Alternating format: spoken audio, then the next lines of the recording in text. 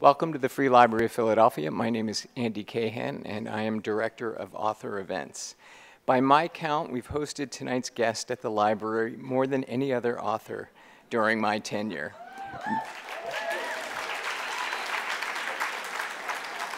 Make that 15 times and counting. And there are lots of good reasons for that.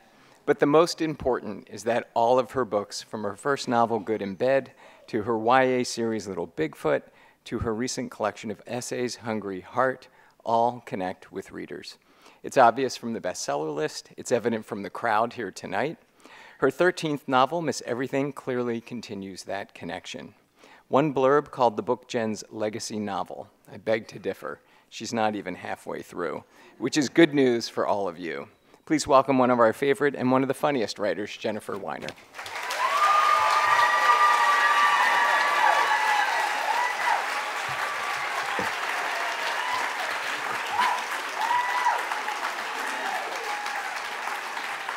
Look at all of these people. I was like, nobody's gonna come out. Like, everybody's gonna be like either at the shore or in their air conditioning. So I'm so happy to be here. I'm so happy to be home. I go to Canada tomorrow, where they're nice, and it's like super duper disconcerting. Like, I was in the Midwest, and I was in like, where was I? Cedar Rapids, and everybody was like so nice and so helpful, and like I needed to like do something at the airport, so I like go to the gate agent, and I'm like expecting to be met with like this scowl of resistance, and I walk up to this woman, she's like, "How can I help you?" I'm just like, "Wait, what? What?" And then she was trying to do something on her computer and it wouldn't work, and she's like, "Oh, fudge pack fiddlesticks." I'm like, where am I? What happened? So the thing about being on book tour, though, is life goes on at home. And my book came out on June 11th, which was right about when my 11-year-old daughter ended 5th grade. And so for days, like right before the tour started, she's like, "Did my report card come?" I'm like, "No." She's like, "Is my report card there?" I'm like, "I haven't seen it." She's like, "Where is my report card?" I'm like, "Bitch, I don't know, okay? Just like, enough with the report card. Mommy's waiting for her reviews, okay? Like, there's only so much I can handle." But so finally, like the day the book comes out, the report card arrives, right? So I open it up, and I read the first line, and it said, "This spring, Phoebe continued to be a consistent classroom leader." And I'm like, that's good. That's good. That sounds good, right? My kid's a leader. And then I keep reading. "A consistent leader in reminding her peers of academic and behavioral expectations." She's a snitch.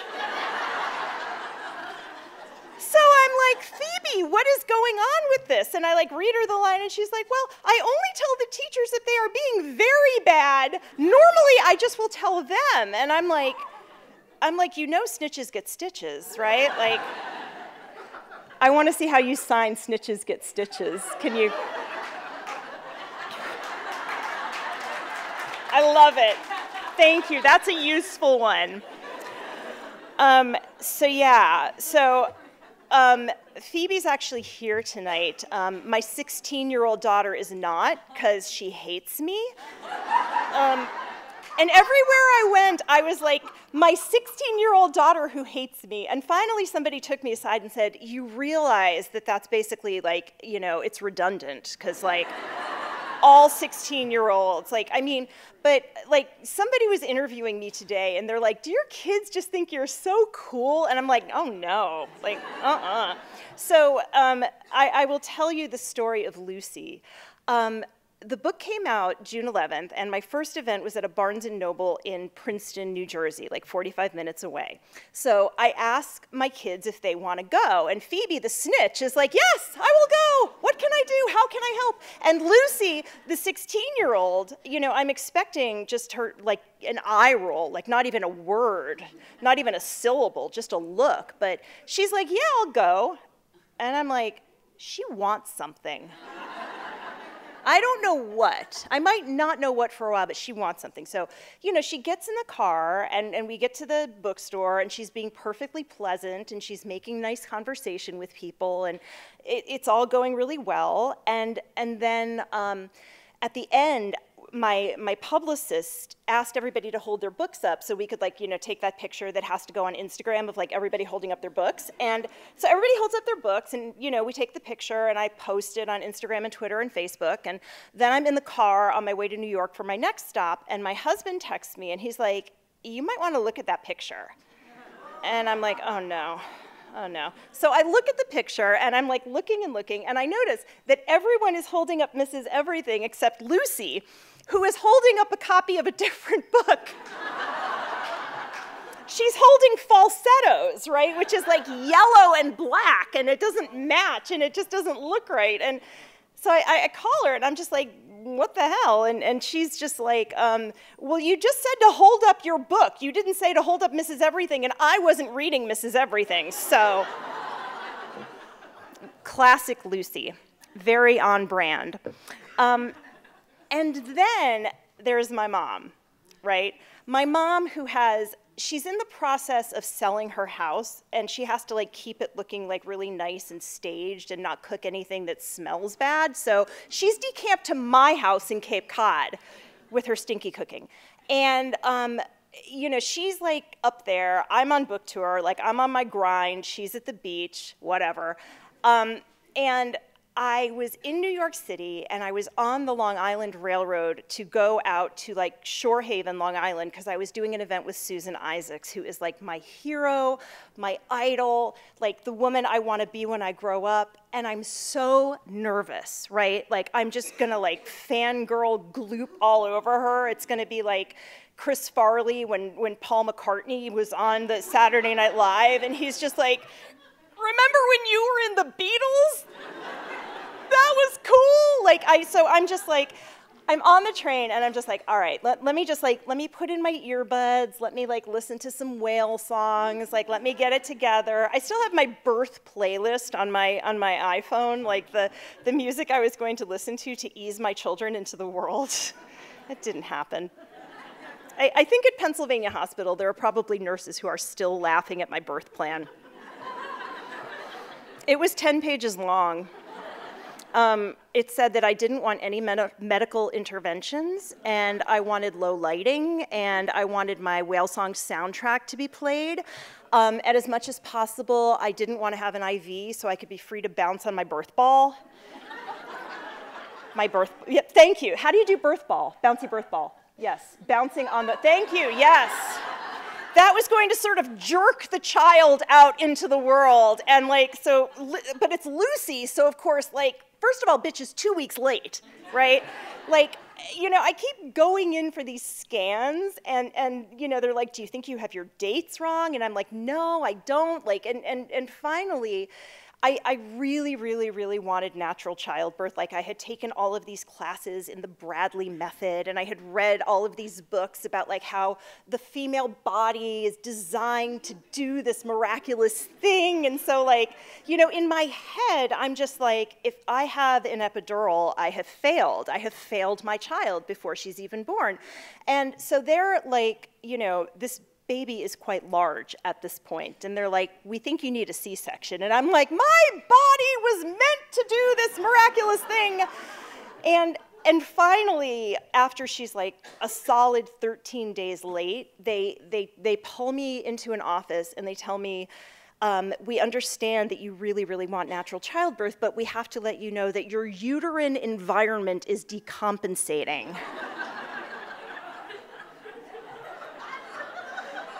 And I'm just like, what does that mean? Like, are the schools getting bad?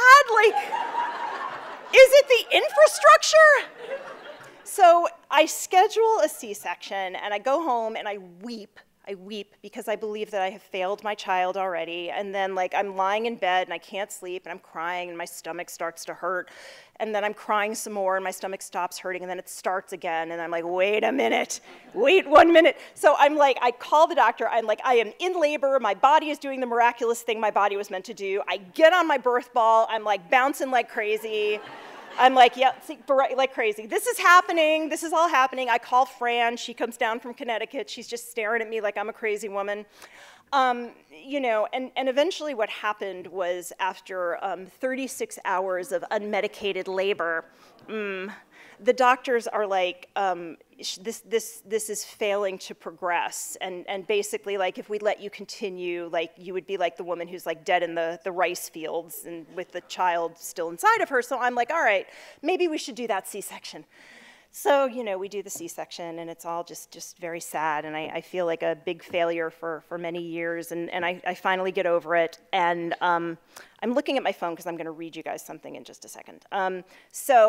And then 4.5 years later, I decide I'm ready to do this again, and so I get pregnant with Phoebe, and I go in to see the doctor, and they're like, so do you want to try, like, you know, the whole vaginal birth after C-section? And I'm like, fuck no. I have been in labor enough for 5 lifetimes. Like, you cut this right out of me. And like, you know, we get out our calendars so I can figure out what her, like, astrological sign is going to be. And, like, I get a pedicure, I get a bikini wax, because, like, you don't want to be that mom. And it was wonderful. Like, out she came. It was fantastic. So, little digression there. So Fran, my mom, is in Cape Cod. And we're on the Long Island Railroad, and I have my earbuds in, and I'm listening to my whale music, and everything is chill. And then I look across the aisle where my assistant is sitting, and she is looking at her phone, and she is cracking up. She is, like, convulsed in laughter. So I take out the earbuds, and I'm like, what's going on? And she shows me the transcription of a voicemail, a phone call that we have received. And it says, hi, Jen. This is your neighbor, Karen, up in Cape Cod. And I'm calling because I'm really concerned because there are 2 women on your deck, and they keep blowing an air horn. And I think they're in some kind of distress. And so, like, can you find out, like, what's going on? So I text my mom, and I'm like, why are you standing on my deck blowing an air horn? And she writes back one word, because my mom is not a very proficient texter. She writes back, foxes. So I'm like, what foxes? So I call her, and she explains to me that at some point in March or April, a fox had a litter underneath the pool deck, right? And there were 9 little foxes running around. And I guess that foxes are, like, super cute when they're young. They're, like, adorable. But then as they get older and bigger and become hateful teenagers, they start doing really bad things, like killing rodents and, like, strewing them about your property. And so my mom called the, like, animal control office, and she's like, what do I do about these foxes? And they explained that the foxes will leave on their own. Like, this is what they do. They're born, they become hateful teenagers, and then they're like, they peace out. So, and they leave. They go live somewhere else. And so they tell my mom, like, you can just wait for this to happen, or if they're really, really bothering you, you can annoy them until they leave. Hence the air horn. And so I'm like, why don't you and Claire just go stand on the deck and try to figure out what movie to see for 45 minutes? Because, like, that always makes me want to leave. And I think the foxes wouldn't appreciate it either. But I just need you to picture this with me, okay? Like, 2 sort of gray-haired elderly lesbians standing on a pool deck with super soakers and an air horn trying to get the foxes out of my house. And I'm on book tour. I can't do shit, you know? I just gotta hope that this is all gonna unfold the way it's supposed to. And I think it did, because by the time I got up there for my one night in Cape Cod, there were no more foxes. There were no more foxes. So I wanted to ask you guys for some help, because I'm going to be on Canadian TV on Thursday. They have a show like The View that's called The Social, and I'm going to be like one of the people. And the hot topics, they gave me 2 hot topics that they're going to be discussing. One is, should men be invited to baby showers? And the second is, should sex toys be sold at mass market realtors like Walmart? all right? So I think I know how I feel about both of these things, right? Like, my first feeling is that, like, if women have to suffer through baby showers, then men should have to suffer through them as well. Yes, if we have to, pretend to be really impressed with the diaper cakes and, the guess the baby's weight games, like, and I think they would be shorter too, and possibly with more liquor. So I'm all about men at baby showers. And the second thing is, like, Walmart sells guns, right? So, like, if you have something that could kill somebody, I think you absolutely can sell something that will bring somebody to orgasm. Yes. Just my 2 cents from America. So, I'm really glad to be doing this now, because my guess is that some of you guys might have read the book and you can ask me. Thank you. Yes, I'm excited. But so I thought we could do a lot of Q&A, but I also wanted to tell you a little bit about the story behind the story and the story of where this book came from. And our story begins with the 2016 election, right? So there I am. And yes, we can all just take a moment. It was, I mean, I had brought my daughters to the voting booth, right? I thought that we were going to be entering this triumphant new phase of America, and I wake up I didn't even wake up the next morning. I don't think I went to sleep. And, I think that a lot of people who are in the entertainment world sort of did a gut check after 2016.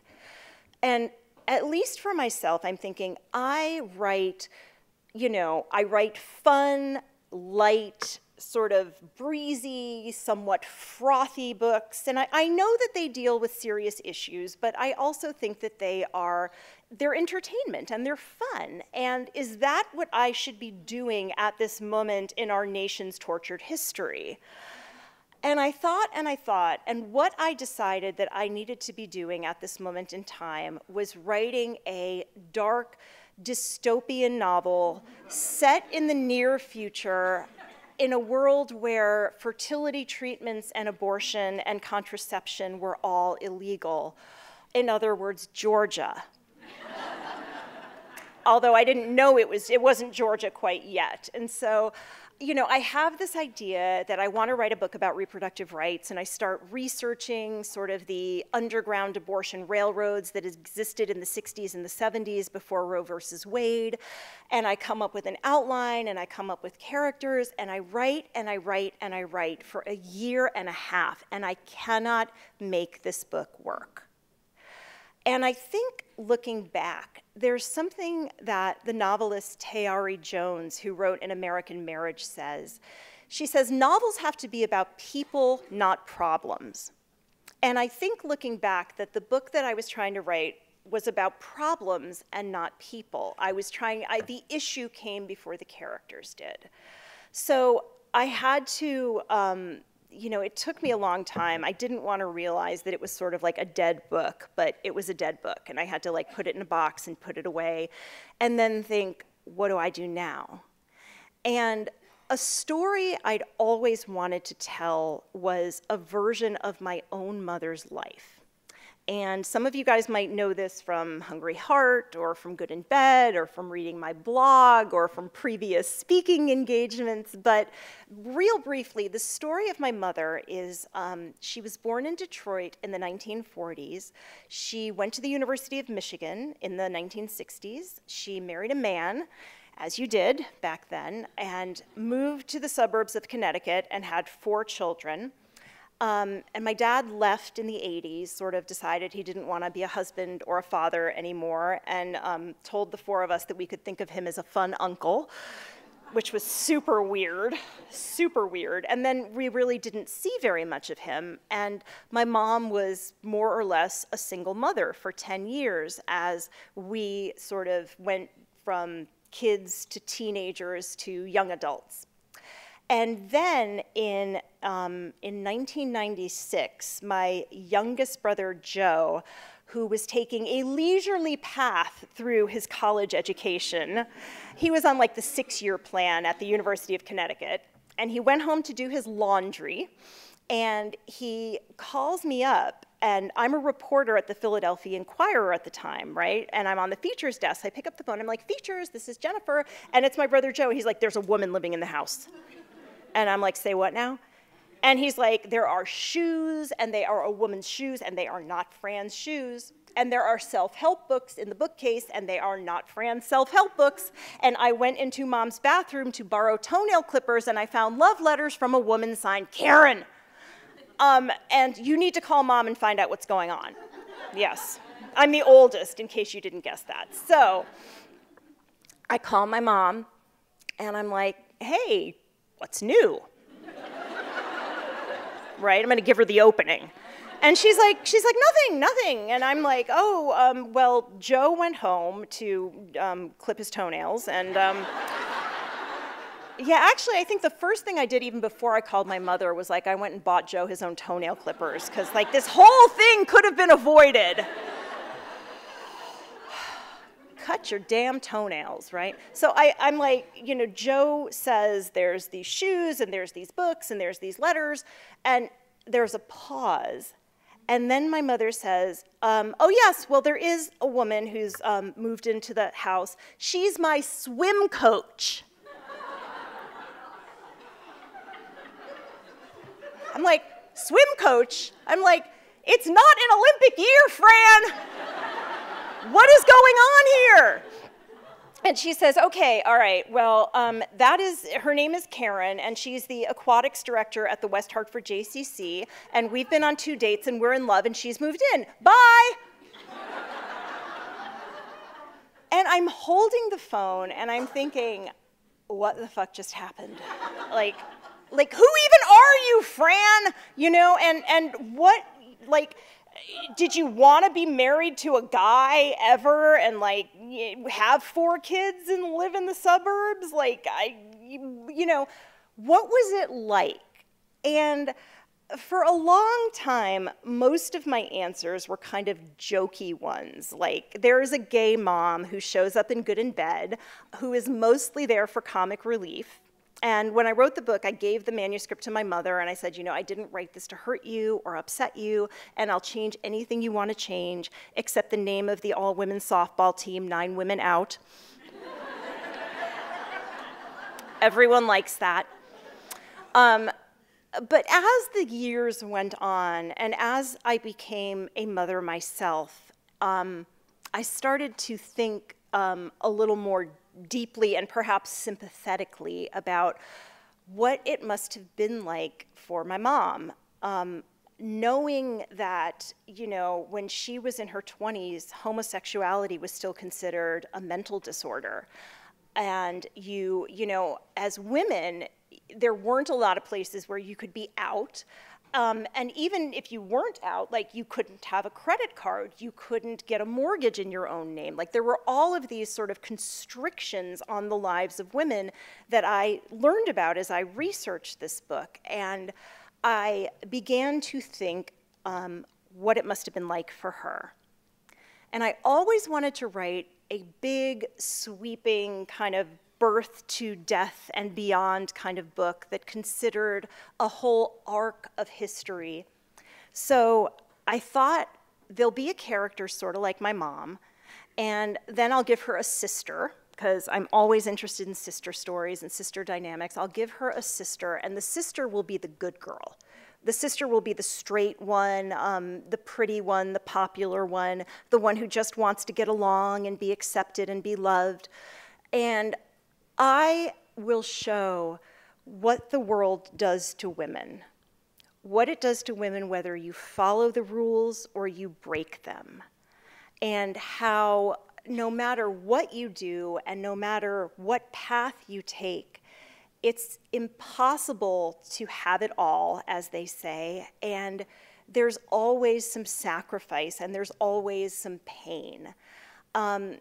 Somebody asked me at one of the events that I did, she's like, you know, you're so hard on these characters, like such terrible things happen to both of them, and, you know, and why did you do that? And I said, you know, I I didn't really think about these are horrible things. I thought, like, these are the things that happen to women as we go through life, you know, and I was very much writing this book sort of right in the middle of the Me Too movement, and where sort of every day it was like you were learning about another horrible man and the horrible things that he had done.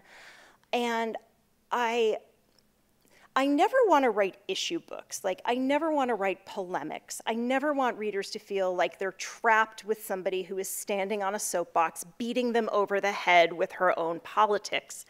However, as I wrote this book, like, the politics just showed up. And it turned out that, like, the book that I wanted to write, the dystopian book, the book that was going to be about women and freedom, like, that's what Mrs. Everything sort of turned into. Like, almost unbeknownst to me, it turned into a story about women and choice and the roads we can take and the roads we can't, and where we've been and where we've gotten and where we still need to go.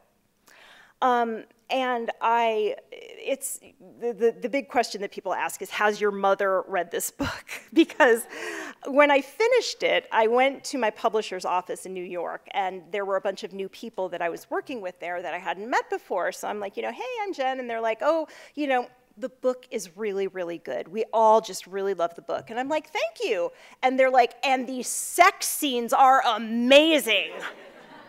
And I'm like, thank you? Because basically, you know, it involved, like, imagining a mother, a version of my mom having a version of sex with a person, and, like, it was weird. It was hard to do, but. And then I had to give the book to Fran. And so she comes to my house for Passover, and there's, like, a big stack of the advanced reader's copies, so I can't, like, stall anymore. I can't tell her, oh, no, it's still at the printers, because it's not. So I wait until Sunday, which is the day she's going home, and I give her the book, and she starts to read, and I'm thinking, please, Fran, hit the road before you hit page 97. I cannot be in the same house with you when you get to that scene. And so finally, like, she and Claire leave, you know, they're driving off, and then my phone dings, and my mom has texted me, and she says, I did not drop acid at Woodstock. Don't know why anyone would think I am Bethy. And I'm like, yeah, wrong sister, you're not Bethy, Joe, but. So, you know, when I was at Cape Cod, the one night that I was there with the foxes, my mom was just like, you know, like, I'm just telling everybody my daughter has a great imagination. And I'm like, you do you, Fran. Like, if that works, like, that's great. So, you know, that's my mom's line. My daughter has a great imagination. You talk about harshness with the way you're treating your characters. Mm-hmm. And that kind of reminds me of criticism that Gillian Flynn gets. Mm-hmm. And I was curious what your feelings are about her, and if you identify with that, or you distinguish yourself from. About Gillian Flynn, about, like, yeah. Gone Girl and those kinds of books? Yeah, like, you know, she's sort of kind of divisive about looking like she's not a feminist, but ultimately she claims to be one. Huh. I mean, I guess from my own perspective, there's a line, I think it was by Salinger, a quote from Salinger, who said, like, an author has to love his characters more than God. Right? Like, you've created them, and it's hard to sort of put them through stuff. And I'm, you know, I imagine it was hard for Gillian Flynn, or for anybody who sort of writes a book that has that level of deceptiveness and also gore, you know? But I mean, I believe there's also another quote that I think about all the time, and it's from the poet and activist Muriel Rukeyser, who says, what would happen if one woman told the truth about her life? The world would crack open. And I believe that you can tell truth, even in fiction. And I think that if you're writing honestly, like, you end up having something to say about women, whether you call yourself a feminist or not, whether you consider your characters feminists or not, like I think that any book that's honest is going to sort of help the progress along. So I hope that answered. Yeah, hi. I have enjoyed reading your pieces that you've submitted in the opinion section of the Times, and I was wondering if maybe you've ever thought about writing a book of essays about various topics. Well, I wrote a book of essays. It was published in 2016, and it was called Hungry Heart. There's a Hostess cupcake on the paperback cover, can't miss it. But I really love writing nonfiction, and I would like to do more of it. And the thing is, my mother, again, to go back to her, she's like, you know, Jenny, I like your novels, but I really love your essays. And I'm just like, thanks, you know? It's like, but I do love writing them. And it's a funny story how that all began. Like, I used to write for The Inquirer, and I wrote opinion pieces, and I wrote features, and I loved being a newspaper reporter. Like, I loved the immediacy of it, and I loved the, you know, being relevant and being timely and sort of being like right in the mix and having something to say. And then I became a novelist, and I sort of had a Twitter feed which somewhat replaced my desire for journalism, because it felt a little bit like I can be timely, I can be provocative, I can comment on what's going on in the world.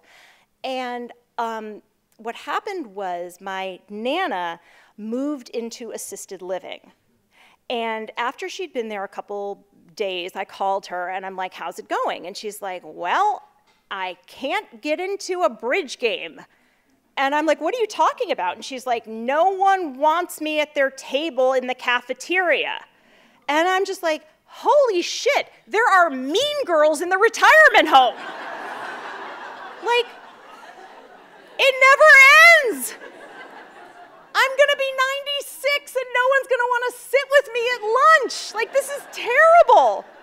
So I get on Twitter and I tweet, can't believe there are mean girls in my Nana's retirement home.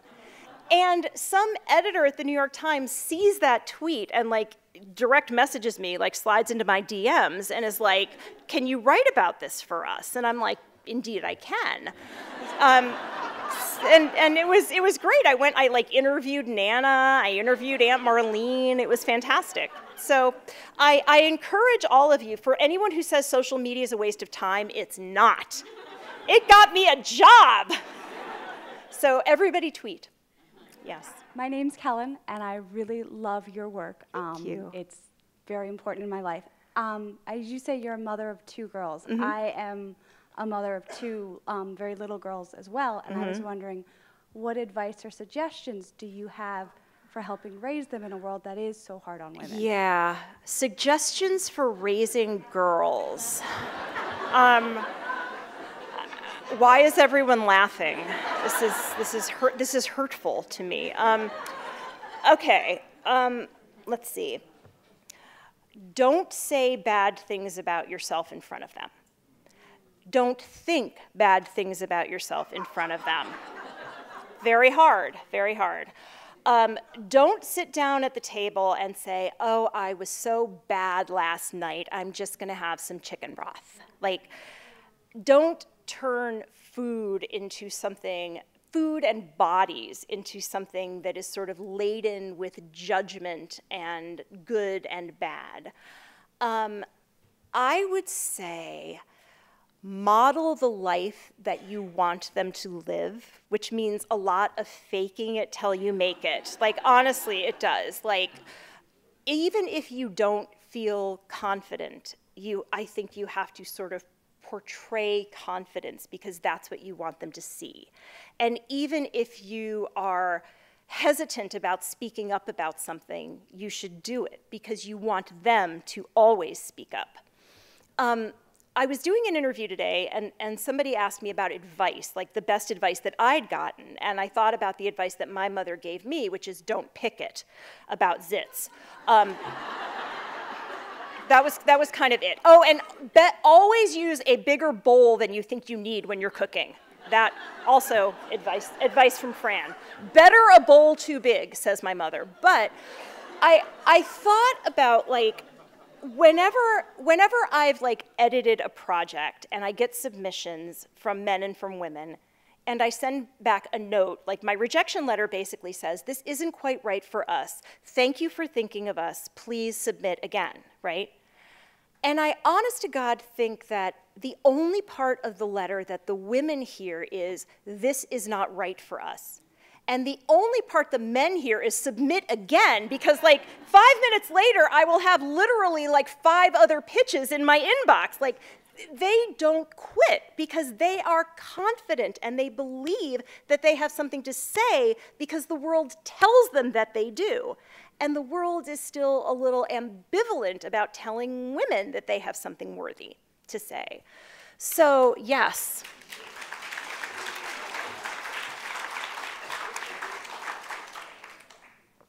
So I mean, we're living in a really hard time. We're living through a really hard time right now, where a president can be credibly accused of rape, and his response will be, she's not my type. And we've become so numb and so inured to this that it's just like, you know, for any other president, this would be the scandal of the administration, and for Trump, it's Tuesday. And I think that, I mean, honestly, like my biggest piece of advice is speak truth to power. And if you see something, say something. And if you believe that there's injustice or unfairness or inequity, point it out. Because I don't want my girls thinking that it's normal for women to be less than, or to have to be quieter or deferential or smaller or take up less space, right? Like, I want my girls to take up space in the world and believe that their voices have value. And that is what I try to model for them, even if I don't feel like, you know, even if I don't feel brave, even if I don't feel outspoken, even if I just don't want to get beat up on social media for saying something that I know will get me beaten up on social media. Do it anyhow. And I think if we do it and we do it and we do it, that's going to move the needle of normal, and that will change the world.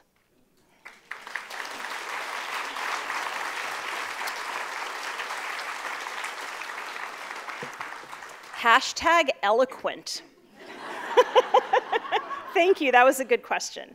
No, because I think about that all the time, right? Like, I think about the armor that women have to put on just to like walk down the street, you know, knowing that like you're gonna get looked at and you're gonna get yelled at and you're, you know, just all of the tiny little adjustments and defenses that we have to do and put on just to move through the world. So, you know, be brave even if you don't feel brave. I believe I'm your real friend, even though I'm your Facebook friend. That's okay. I know many of my friends say that we're all friends with you, but I'm Susan Zaslow. Hi, Susan. So we go sometimes back and forth. I'm sure I'm one of many. My daughter just said, please, don't embarrass me. Right, so, well, yeah, I'm sure my daughter's out there somewhere just like So I've done my job, right. So I just wanted to add on what you said, because I feel the same way, to learn to help your girls self. I have 2 children, 2 older children, girls and a boy, and help them self-advocate. Mm-hmm. And when you are not brave, I tell them, and I'm doing it anyway. Yep. And that sometimes is really hard, or I'm not brave and I'm not doing it, and I wish I had. Yeah. But for the advice for the little girls with the mom, listen more than you speak. Let them have problems and fix them themselves. Oh, that's a good one, Yeah. right. We used to assign like a scale. So I said if it's a 1 to a 4, it's you. If it's a 4 to a 7, I'll secretly email the teacher without telling you. Right, yeah. And if that, you know, B, as you would say, is bothering my kid and it's a 10, I'm on it. So right. That's how we did it. I think that's great. I mean, I think that like giving girls and boys, but giving them agency, right? And letting them know that they're capable of like being their own advocates and solving their own problems. Like at the Hateful Teenagers School, they had a meeting for all of the parents whose girls were doing sports, and they said, if you have a problem with like how often your kid is being played or what position she's been put in or whatever it is, parents are not allowed to talk to the coaches, right? Like it was just a hard, bright line. Your kid can go talk to the coach, but you as a parent cannot do that unless, obviously like, your kid like lost a limb in the volleyball game. You might want to say something about that. But I loved that because I loved the idea of like teaching girls to be their own advocate, right? And not waiting for somebody to ride to the rescue and fix it for them, and just learning, the difficult sometimes process of saying something's wrong here and I need you to help me fix it. So I think that's excellent advice. So God, we should just have like a support group. This is fantastic. When you had your the film come out, right, In Her Shoes, what was your connection to writing in terms of the screenplay? What was that like for you working with, famous actors? But just if you could talk about process in terms of your different genres that you work with. Absolutely. Okay, so many books get optioned and never ever get made into actual movies. And I was very realistic when In Her Shoes was optioned. I was like, this is probably not going to happen. I am going to cash the check and move on to my next book. And then my brother, Jake, not Joe, the toenail clipper guy, but Jake, slightly more together.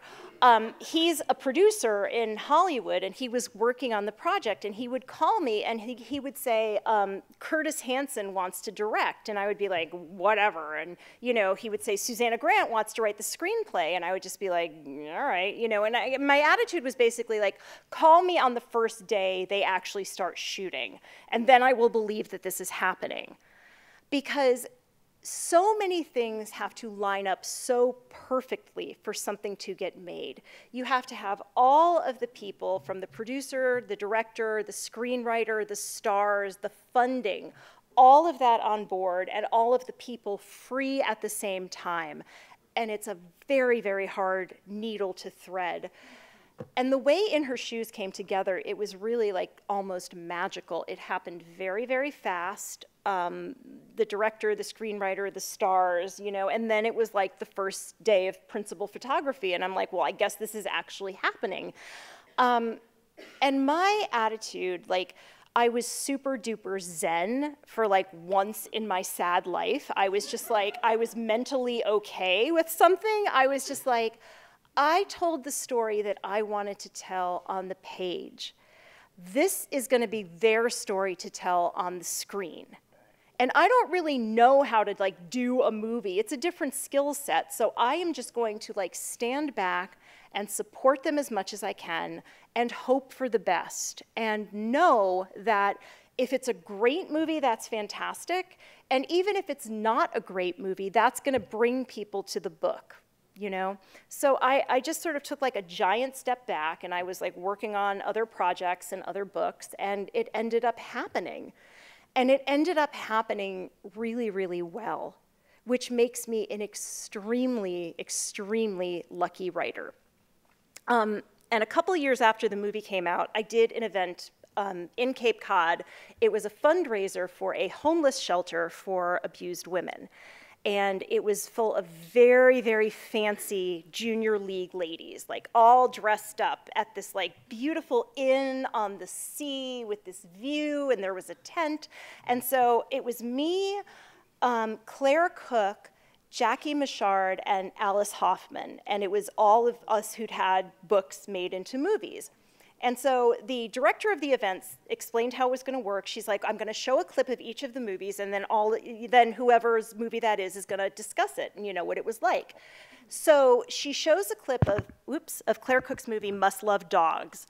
And Claire Cook talks about publishing her first book at 50 and what it was like to be on the set and walk the red carpet. And then she shows a clip of Jackie Michard's book, Deep End of the Ocean. And Jackie talks about being an Oprah pick and what that was like, and meeting Michelle Pfeiffer and how amazing that was. And then she shows a clip of In Her Shoes. And I talk about what it was like having my Nana be an extra in the movie, and like how, no, really, this happened. It was like, it was my big like shot at redemption, because like Nana was really upset about the gay thing, and like, she was being much nicer to the other cousins, so I'm just like, well, this is my shot, right? Like, and I call her and I'm like, Nana, they're shooting parts of In Her Shoes in Florida, would you like to be an extra? And she's like, I'll think about it. I'm just like, damn gay mother ruins everything, but. It was amazing. And so I talk about how amazing it was, and how, they did this big like after party in Hollywood at Spago, and my Nana was there with me, and a man asked for my mom's phone number, and my Nana was like over the moon about it, and like, she was like, you see that, Francis? You see, if you just wear a little lipstick, you can get right back in the game. True story. And then they show a clip of Practical Magic, which is Alice Hoffman's book. And it's the scene where Sandra Bullock and Nicole Kidman are in their white nighties, and they are drinking and they are dancing to the song Put the Lime into Coconut. Not in the book, was not in the book. And the lights come up, and Alice Hoffman leans into her microphone in front of this audience of fancy ladies and says, I fucking hated that movie.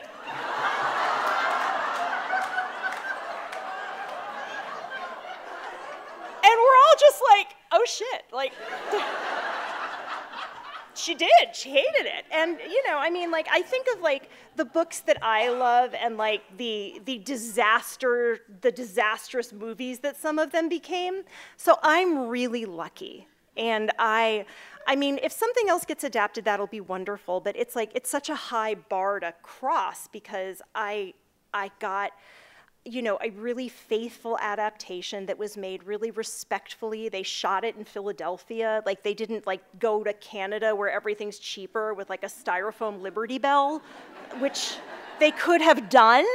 So I'm really pleased, and my process was stay the fuck out of it and just let them do the thing, and that I think was smart, and that would be the advice I would give to other writers, is just like unless you have specific expertise, because that's the other thing I can tell you. There are novelists who have tried to adapt their own material and have lost years of their lives writing screenplays for movies that were never made. So from my own perspective, it's just better to write the next book. A talent for writing wonderful sex scenes. Yes. So I'm curious, and I think you touched on this in Canny's story, what it's been like raising two daughters, but I also think this goes to the earlier question about the Me Too movement and the stories of Trump and Brett Kavanaugh, and how important it might be to raise those conversations with young women. So if you could talk about that. Yeah, it's so funny, because I honestly was giving some serious thought to the question about vibrators in Walmart. Like, because of course I had my answer, about if they have guns, they should have, rabbits or whatever, like they should. But I was also thinking, like, what sex ed is like in this country, and it's basically like, do not have sex because you will get diseases and you will get pregnant and you will die. Right? Like, wasn't that pretty much sex ed for like most of us? Like, does anyone remember pleasure being discussed anywhere in sex ed? Like, I sure don't. It was all like, don't get pregnant, and like, no, birth control is 100%, and it was scary, and it made sex sound scary, and like, bad things would happen if you did it, and like, so I always have sex scenes in my book. And I will tell you the reason is that when I was like 12 and 13 and 14, I would read Susan Isaacs, and I would read Judith Krantz, and I would read Shirley Conran, who wrote Lace, which was made into the miniseries where Phoebe Cates says, which one of you bitches is my mother, right? Timeless, classic. But all of those, Phoebe, put your earmuffs, Phoebes. All of those books had orgasms in them. All of those books had women having orgasms in realistic fashions, i.e., not the second the hero looked at them, right? Like, other stuff had to happen before you got the orgasm, and that was important for me to learn as a young person. So I always have fairly detailed sex scenes in my book because I want young women who read them to know that pleasure is their right, and that sex is not just something that you give or you withhold, and your main concern is thinking, I better not get pregnant and I better not get sick. Like, other countries, they teach kids about pleasure, like in Norway and Denmark and all of those super progressive places, except I just saw Midsommar, so now I'm like afraid of them. All of those super progressive places where they like throw their old people off cliffs. Sorry, spoiler, if you haven't seen it. But I mean, honest to God though, their sex ed talks about like masturbation and orgasms and pleasure. And we don't teach our kids about that. We don't teach our girls about that. And I think that we should. And yes, thank you. So, I mean, like, I joke that like everything I learned about sex, I learned from Harlequins and Jackie Collins and Judith Krantz. And someday, young women will say, everything I learned about sex, I learned from Jennifer Weiner. And yes, and in my grave, I will be so proud. All right, I am going to go sign all of your books. I will answer any questions. I'll sign body parts. We'll take pictures. Thank you, guys.